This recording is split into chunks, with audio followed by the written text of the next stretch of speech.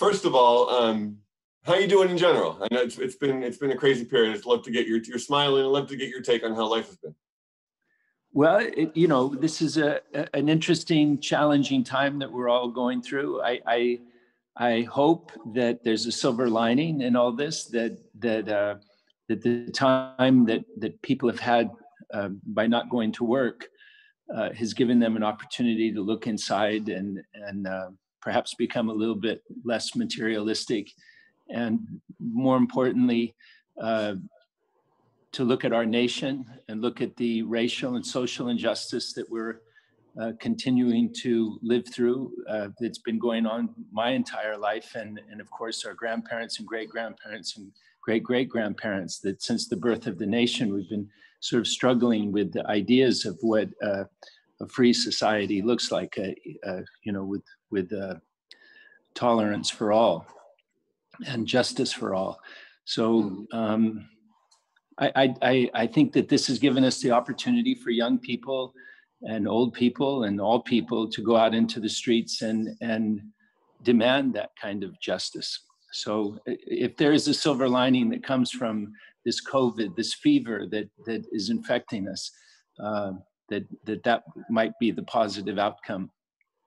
Very good. And I know I follow you, and I dig all your intelligent comments and arguments, and you're always a pleasure to have that voice out there. Thank you. Yeah. Just want to do this first because you're the one that turned me on to this. on a SAG carpet some years back, you told me I need to go check that out. So I think that night I went on eBay or whatever and found it. And that is to say, that's in service of this right now, which is kind of a great period. If you could just put into words the diary and the new release and how it's such a passion for you and such a great thing. Well, the 4K restoration, the Ultra HD restoration, I have to tip my hat to Leon Vitali. There's a terrific documentary about Leon called Film Worker. And Leon was Stanley Kubrick's assistant. He was an actor in Barry Lyndon. He's the one who shot Ryan O'Neal, where he ends up losing his leg. Lord Bullington he played. But Stanley and he began an amazing relationship with one another. And there's not an aspect of filmmaking that Leon doesn't really understand. And he's been responsible for all the restorations of Kubrick's work. And what is captured on a film negative, when you make a positive of that negative, a 35 millimeter film print, there's a lot of information that gets lost. And so to be able to go into the negative and frame by frame, pull out information that's on that negative. If you've seen Full Metal Jacket 20 times, this will be like you've never seen the film. It's an extraordinary experience to see the detail that Leon Vitali was able to pull out of those negatives. So when I was working with Stanley Kubrick, a friend of mine gave me an old Rolleiflex camera, and he said, you should bring this. It could be a great way to break the ice with Stanley because of his photography background. If you know how to use this old camera, could start a friendship. So I taught myself how to use the Rolleiflex and just fell in love with that camera. And Stanley said, listen, if you're going to take pictures on my set, this is the camera you should get. And he encouraged me to go buy this Minolta autofocus, auto everything camera. And I didn't like that camera, but I fell in love with this Rolleiflex. And the important part of what I'm saying is that Stanley said, if you're going to take pictures on my set, because that was unheard of, to be allowed to photograph a Kubrick film on location, on set. So I had all these amazing photographs that I took and shared them with Kubrick and the other actors. And then I kept a diary because I was playing a journalist. And so when I wanted to do something to publish the photographs, the publisher said, you're going to have to tell a story about them. And I said, well, I kept a diary while I was making the film.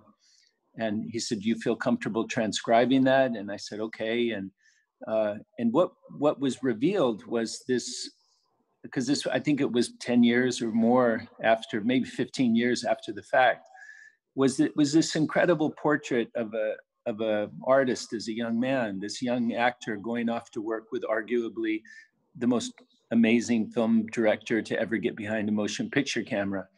And so the reason I love the diary is it's not me today reflecting on what it was like to work with Stanley Kubrick. It's a day-to-day account of that young man who went off to work with Kubrick.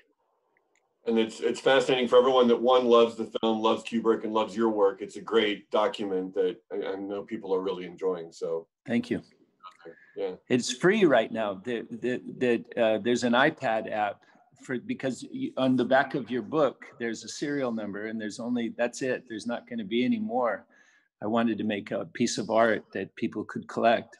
Yeah. And so this young genius, Adam Rakoff from Apple Computers, turned it into an iPad app, and it's amazing. It's kind of like what Leon Vitali did with the 35 millimeter print of Full Metal Jacket. Adam Rakoff did with the materials that were inside the book. So great, so great. And it's free. It's free to all your listeners right now. It's free. We'll make sure everyone knows about that. So that's pretty awesome. Very cool. And now talk about something else that's very timely and exciting is your film Foster Boy, and the excitement for you to be in this and why you were passionate about playing this guy.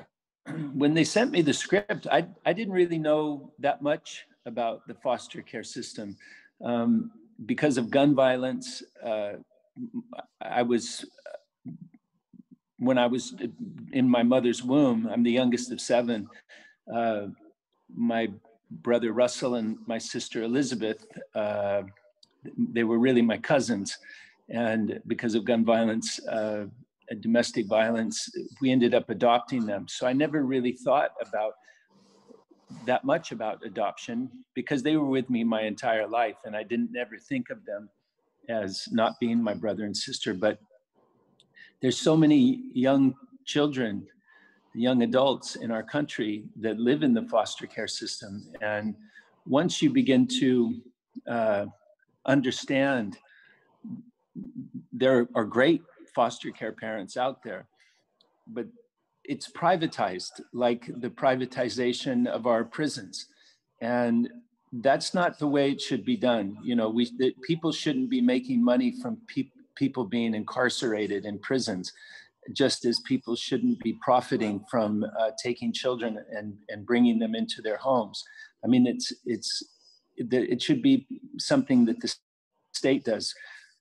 But as I say, there are wonderful foster care parents, and there are probably wonderful privatized profit foster care providers.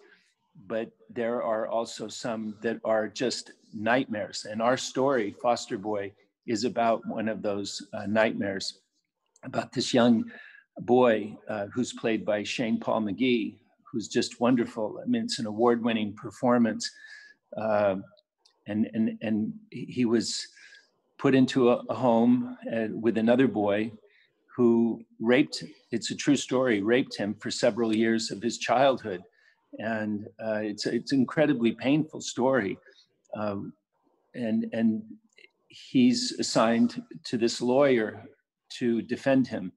Lou Gossett Jr. plays the judge who forces my character, Michael Traynor, to defend this young boy, this young man. And he doesn't believe. He looks at the black kid and sees a thug. He sees somebody who doesn't deserve his time or his respect or his skills as a lawyer. And as he gets woke to this young man's life and the things that he's been subjected to, the transformation. So this is really about young Shane Paul McGee, that character, saving another person and waking them up to the prejudice and the ignorance of that very smart and well-heeled lawyer. How do you stay in touch with the Stranger Things group, and how closely do you follow the seasons and what's next? I don't know what's next. You know, I believe that they've started production now. I think that they're in Atlanta, hacking away at season 4. I follow some of them on social media and keep track of their lives. It's fascinating and scary how quickly they're growing up. You know, one of the cast members one of those kids can grow a beard now. And you know, it's going to be interesting to see what they do with season 4, you know, and how they handle them aging, you know, because what you don't want to do is see it like Happy Days, where 8 seasons and they're still in high school. You know, the Ron Howard still wearing his Letterman's jacket from season 1, and Fonzie still, you know, the characters have to mature and grow. Otherwise, I don't think it'll work. Very good, very good. And how busy are you with stuff right now during this time? Are you able to be creative and work on anything and move towards what's next? Yeah, I've been working on a short film with my daughter called I Am What You Imagine Is Love. She's been really busy. I'm really proud of her. She's got an album coming out called The Infinity Mixtape on October 8th. And I'm so happy to be able to talk about it because it's so good. You know, the music is so original, and you know, she's been inspired her whole childhood. She started singing at the Greenwich Street Music School in New York and taking piano lessons, and she you know, was a young girl, was in love with Amy Winehouse, and so it's wonderful to see her finding her own voice as a musician and as an actor in this short film, I Am What You Imagine Is Love. Thank you for watching. If you want more extra, hit the subscribe button and the bell so you'll never miss a video.